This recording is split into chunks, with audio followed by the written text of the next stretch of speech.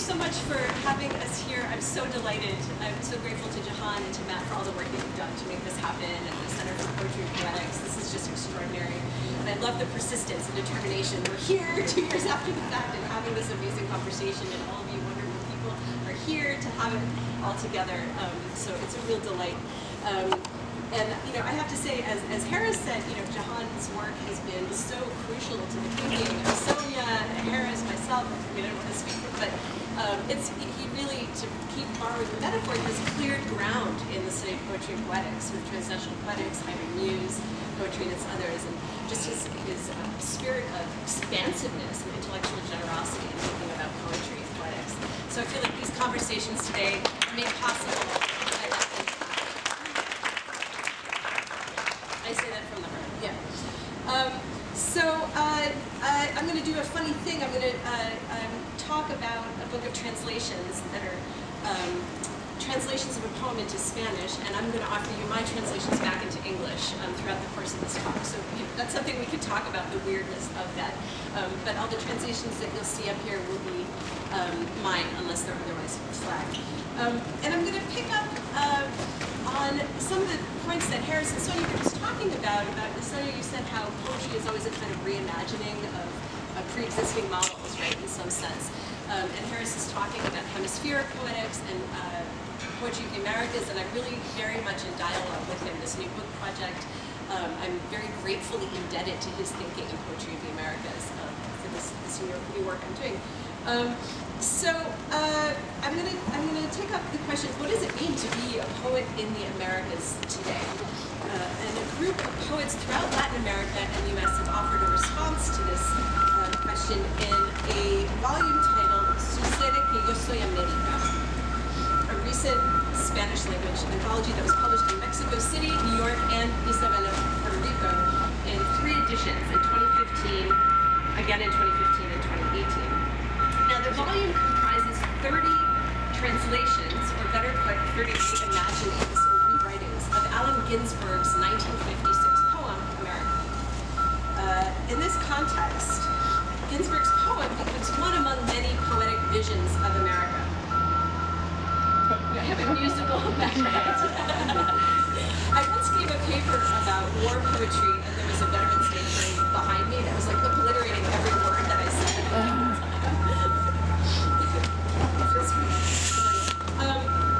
Okay, so Sucede que yo soy América is a pluralizing project in several senses. In its very conception, it reveals that the singular of America is a misapprehension of the Americas, or Las Américas.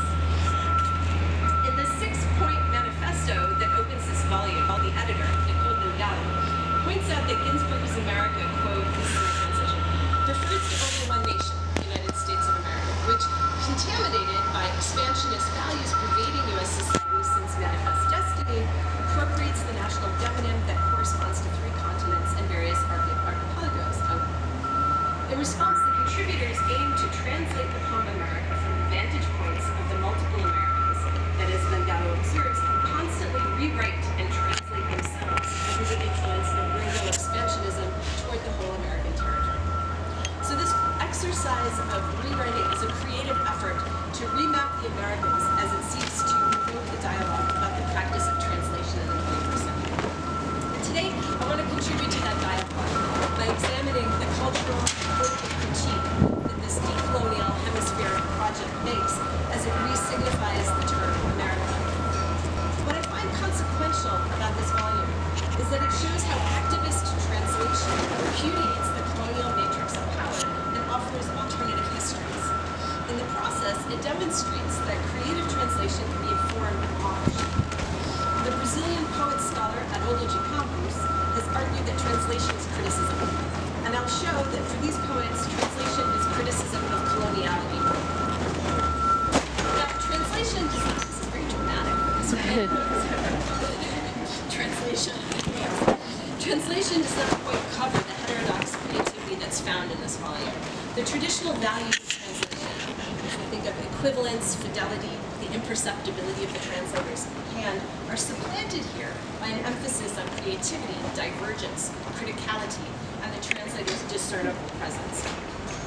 These translation practices are illuminated by the decolonial theory of translation, transcreation, transcriação, developed by Campos. Transcreation involves reinterpretation and rewriting rather than identical transmission. Campos writes that every translation, this is a quote, of a creative text will always be a recreation, a parallel, autonomous, reciprocal translation, transcreation. He developed this theory in relation to Brazilian modernist Oswald Andrade's 1928 Cannibalist Manifesto, which you might have heard. It is a seminal document in Latin American letters that makes a vigorous appeal for Brazilian writers to devour the world's cultural forms and incorporate them in specifically Brazilian cultural production. Andrade thus refuses the charge of cultural imitation by rejecting the violently enforced flow of influence from colonizer to colony. His manifesto spurred Campos and his brother Augusto to elaborate a cannibalist or anthropophagus theory, or, quote, a transformational process of creative and transgressive translation. This has proven immensely influential for artists working across media, from the music of Gaetano Veloso to the visual art of Tropicalia to contemporary writers across Latin America and others. So I'll say a quick word about the anthology as a whole and its material history before passing on to look closely at two key poems, one by Chilean-Mexican poet Andrés González and another by a Maya Quiche Mexican poet from Guatemala named Rosa Chavez. The anthology, Sucede que yo soy América, was published by a small press in Puerto Rico called La Impresora. It's an artist-led, women-run studio dedicated to small-scale editorial work and independent publishing. Directed by Puerto Rican poets Nicole Cecilia Delgado and Amanda Hernandez.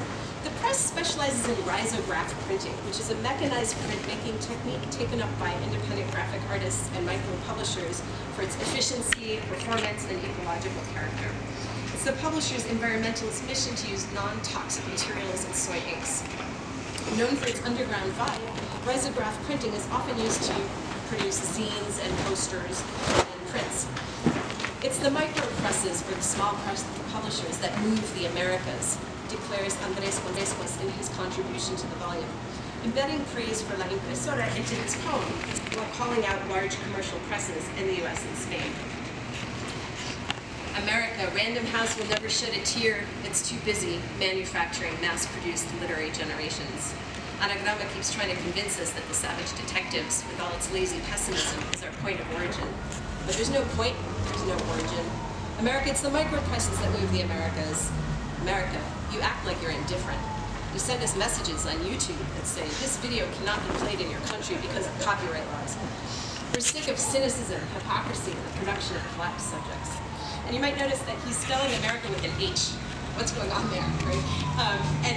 In Spanish, H is a silent letter, so it's kind of unreadable, unpronounceable indication.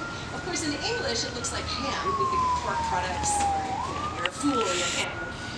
And in Spanish, a very particularity of the Chilean lexicon is, you might be familiar with this whole iteration of words that start with H, huevón, huevada, which means like a moron or a stupid thing. I'm being polite in my translation of those expletives. But it may also refer to Julio Cortázar's play with the silent H in some of his late 60s stories to give a kind of mock elevated tone to somebody making comment about art in Paris in the late 60s. In any event, this invokes something unreadable, right? It adds a kind of surplus to the work. Aesthetically, La Impresora's artist books and small print-run volumes resemble those published by independent Latin American presses known as cartoneras. The first, Aloisa Cartonera, was founded by poets in Buenos Aires in 2003 as a cooperative that uses recycled cardboard from cartoneros, who were waste collectors and sorters who emerged in massive numbers after the economic crisis in 2001. And by 2002, there were 40,000 people making a living, a subsistence by doing this. Cartonera publishing houses have sprung up across Latin America. I'm aware of 21 of them at this point that have had real staying power over the last 2 decades, including Atarraya Cartonera in Puerto Rico, which La Impresora editor Delgado co-founded. La Impresora thus shares the values of the Cartonera presses as a cultural project that fosters the exchange of tools and skills related to books through collaboration, and teaches handmade bookbinding techniques. Oh, I should say, and the cartoneros from whom the cardboard is purchased are employed to paint the covers of the books and to do the bookbinding. So they learn these techniques, and each object becomes a sort of erratic object. It's a unique handmade object. Delgado says that this was a practical solution at a time when the access to the means of production is limited for many artists and writers. Now, the artisanal nature of the anthology published by La Impresora and its modest circulation, the first edition had 100 copies, the second edition had 500 copies, the third about 300, contrast with the stature of the poet that the volume is responding to, Allen Ginsberg. Because for all his outsider status as a queer, communist, anti-establishment beat poet, who underwent censorship and obscenity trials, ultimately became one of the most influential poets of his generation, with a cross-aesthetic appeal, lionized not just by the Beats and the New York School, but the language poets. And he's now an enduring figure of American life. Delgado explained in an interview that I held with her 2 days ago. This is fresh material. Did I say this is a work in progress? That the volume is a response to Ginsberg's claim to speak for others and generalize the experience of America. The poets of the anthology, she said, singularized the gesture again, showing that each time the poem is renewed and rewritten, it's a completely different landscape. It's well known that Ginsberg traveled throughout Central and South America, and Harris Feinsod has deftly traced the Mexican origins of Howell in his book, Poetry of the Americas, for example, to show how those travels affected his writing. It's less often discussed that Ginsberg was influenced by Latin American poets such as Chilean Pablo de Roca, who gave a lecture on the importance of popular poetry at Columbia University in 1944 when Ginsberg was an undergraduate there. Ginsberg met with de Roca later when he traveled to Chile in 1916, and afterwards referred to him as the one genius who stood out. Puerto Rican scholar Jose Miguel Curet has linked Ginsberg's anaphoric witnessing and Howell and his geocritical framework, his engagement with the political and continental terms, to de Roca's long poem, Magna Carta of America. We have this reference to the Magna Carta again, the Magna de América. But I have to say, I don't have time to linger over this, but when you read de Roca, it's really hard not to hear Allen Ginsberg foretold. Here's de Roca's assessment of my city, the city I live in, Chicago. The stupid, monotonous, rheumatic smoke, the horizontal industrial smoke, the horizontal smoke coming from the factories, creeping over the rooftops, latching onto the evil beasts of the dusk. The chimney, the unanimous chimneys, the chimneys, I can't read this, endlessly smoking their enormous cigars. Okay, I have one for New York too, but I'll save it. So whereas in Ginsberg's vision, America is synonymous with the US, de Roca and the poets of this volume, Sucede que yo soy América, express the heterogeneity and the interconnectedness of the hemisphere, even as they pit what de Roca calls Yankeelandia against Surlandia, Yankee land and Southland. So Delgado identifies the anthology's contributors as hailing de toda Latinoamérica, from all over Latin America. Although the list includes birthplaces in the US. Some were born in Latin America on the island of Puerto Rico and moved to the mainland. Another was born on the mainland, moved to Mexico, and became a Mexican citizen. So to group all of these identities together as Latin American erases the presumptive difference between Latinx writers and Latin American writers. The move is not accidental, particularly when made by a Puerto Rican editor, period.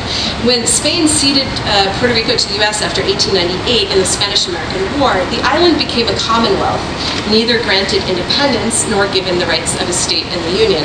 And Puerto Ricans have existed in a liminal territory for more than a century, geographically within Latin America, holding US citizenship, yet without voting rights. So, just as Puerto Ricans have been subsumed into the American project, this anthology returns the favor. Numerous poems in the volume criticize the US's imperialism in Latin America. One such poem, my first example, is América, which I mentioned earlier, by Andrés González. González traces the violent enforcement of putative democracy to profit motive.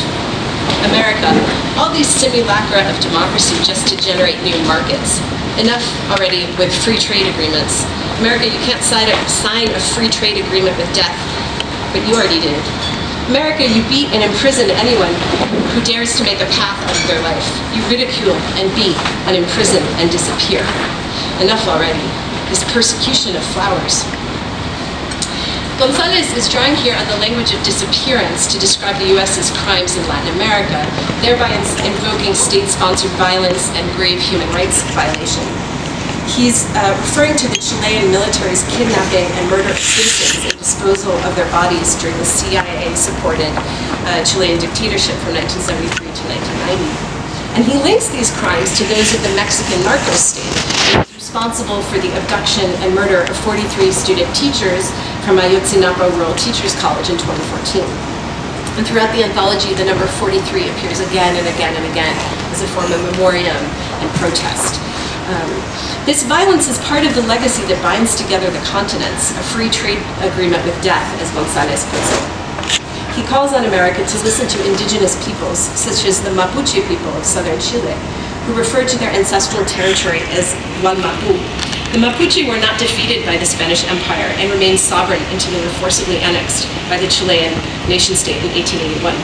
He writes, America, listen to the ferocious autonomy of the people who are never yours. Listen to Gualmapu. America, when will your addiction to disappearing and torture end?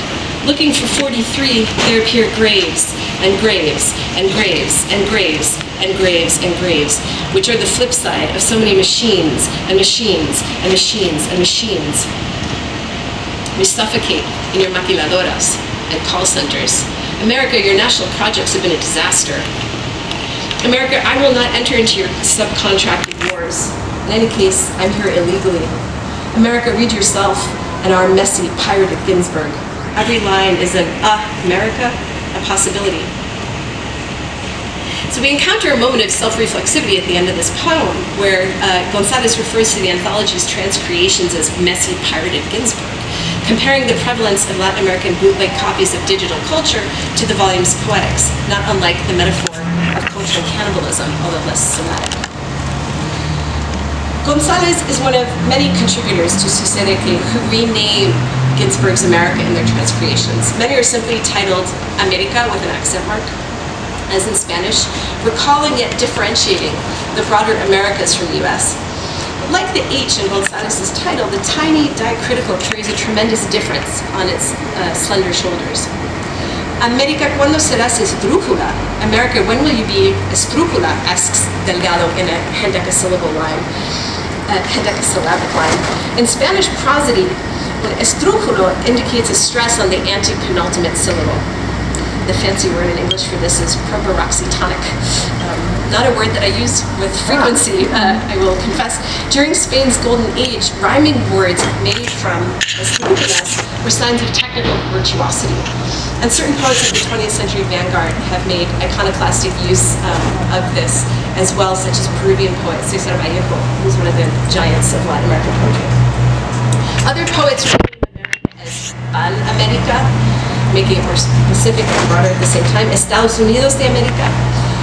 Nicolás Linares from Colombia titles his contribution América/Marica, pivoting on the place names near homonym. The derogatory Spanish term marica refers to a gay man, a term that's been reclaimed by queer communities in recent decades. Other titles indicate the process that produced the poem, like Delgado's, which is called traducción, translation. Javier Raya from Mexico calls it America de Allen Ginsberg Remix.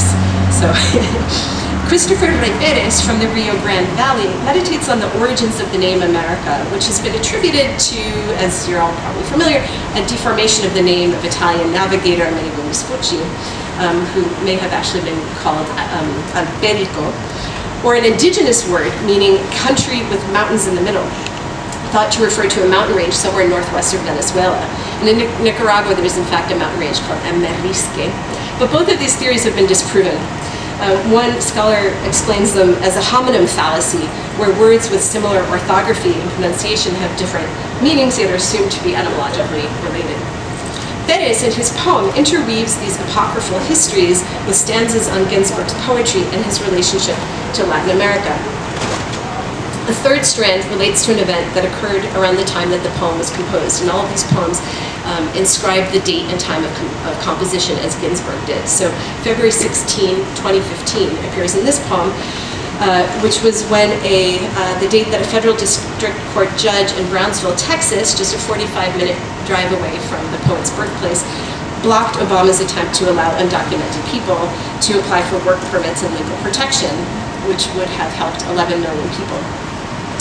Betty's otherwise flat statements regarding the judge's decision and the history of Ginsberg's leisure travel in Latin America sharpened their bitter irony when juxtaposed with European settlers' appropriation and renaming of the Americas.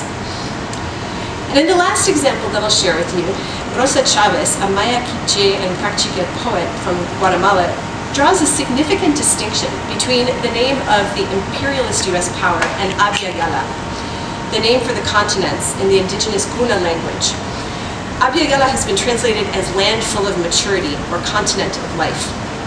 Millions of indigenous peoples throughout the Americas use this term, and indigenous activists advocate its use in lieu of place names determined by colonizers. Rosa Chavez writes, Abya Yala, you were renamed and now they call you America. Abya Yala, 1492, cocoa, gold, feathers, stones. So much exhaustion accumulated in the body of the earth. Abya Yala, the shit death cycles don't end. America, get out of here with your legacy of fear and venom. I'm as tired as you are. My writing is sick, like your body. America, when will you return to your origin? It's time to lift the veil that covers your history. When will you be reflected in your dead? When will you sing the names of the rebellions for your dignity? Abya Yala, your sacred books were burned, scorching in sobs.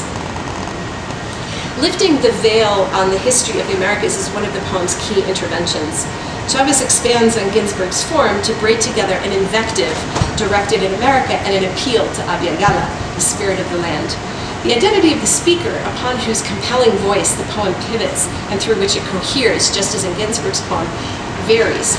That is, they speak for America and Abya Yala by turns, counterposing them as De Roca pits Yanquilandia against Surlandia. And here is a passage spoken from America's vantage point. The first peoples rise up against me. I don't have the chance to rebel. I would do well to consider my national resources.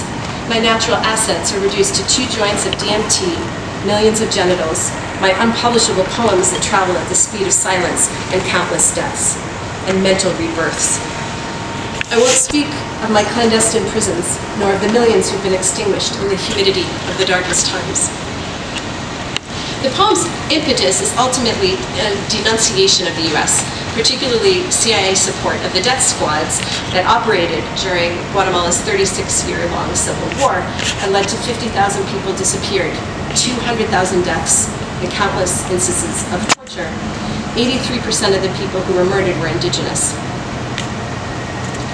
Where Ginsberg, in his third stanza, shares a personal story about attending communist meetings with his mother when he was 7, Rosa Chavez, in her third stanza, laments a family tragedy that occurred when she was 13.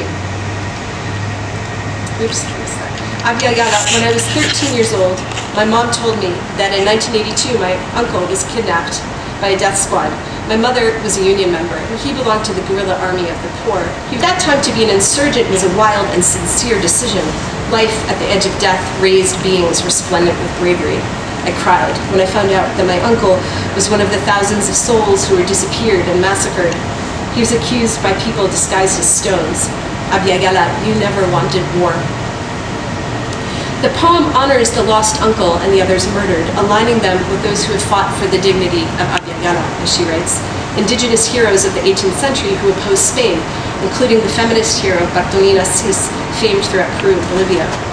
Chavez offers an indigenous counter-history in Edward Said's sense, linking Spanish colonialism to the US's violent interventions in Guatemala in mid-century, and finally to present-day immigration issues at the border. She writes, America, I still haven't told you what they did to my uncle when, as a wetback, he crossed the desert to find you. Listen to me, I'm talking to you. The decolonial gesture of memorializing indigenous heroes while contextualizing is found in many of the transcreations of Susana. history of poetry that has served this purpose since antiquity, when the names of military and athletic heroes, as well as enemies, were inscribed into poems just as they might be carved into a stone for posterity. It also allies the poems of Sucede Que with contemporary Latin American and Latinx poetry that recites the names of the dead, whether the names of women murdered in Juarez or those lost crossing the US-Mexico border, in a form that Jahan Ramazani has identified as anti-consolatory or anti-elegies, poems that keep the wound of loss open rather than seeking psychological closure or healing. In so doing, Chavez helps herself to elements of Ginsberg's form to compose a transcreation, a devoration that produces an entirely new text proper to Chavez and her decolonial hemispheric poetics. Rosa Chavez and Andrés González translations. They reinvent Ginsberg's poem, resignify the toponym America, and rewrite the history of the Americas. Just as G. Campos argues that cannibalistic aesthetic practice lays claim to European cultural patrimonies for the purpose of constructing a singularly Brazilian culture, the poets included here extract and adapt the most nutritious marrow from Ginsberg's poem to craft decolonial transcreations that are distinctly their own. And with these texts, they join a venerable history of Latin American poets who sing the Americas while critiquing US hegemony, from José Martí at the end of the 19th century to Pablo de Roca to Pablo Neruda, and on and on and on. So just a quick word in conclusion. The title that the editor chose, Sucede Que Yo Soy América, you may have been wondering, is a provocative translation of a line from Ginsberg's first stanza, which appears here. It occurs to me that I am America. I'm talking to myself again. That's what Ginsberg writes. So the speaker is expressing a kind of tongue-in-cheek, delusional identification with the nation-state, casting the poem as a soliloquy. Sucede Que Yo Soy América would translate back into English in this awkward exercise as, not as it occurs to me that I am America, but as it so happens that I am America. As in, it turns out that I'm America. Naming an event that has transpired rather than a thought that strikes Ginsberg's speaker. And then another equally unexpected translation also in the flyleaf of the anthology. So this is a book with 3 different titles. Me ocurre que yo soy América. It happens to me that I am America. As in, America has been foisted upon me. I have become America through no fault of my own. So through these creatively translated titles, like the 30 transcreated poems, all of which translate this line differently, by the way, I'm not going to go through them all, display the non-definitive nature of translation. So this project that I've been describing not only wishes to re-signify America, but also to redefine translation. I hope to have given you just a glimpse of the vivacity and power of the texts in this volume as they spur and shape and critique and torque and revise and prolong our reimagining of Las Americas. Thank you.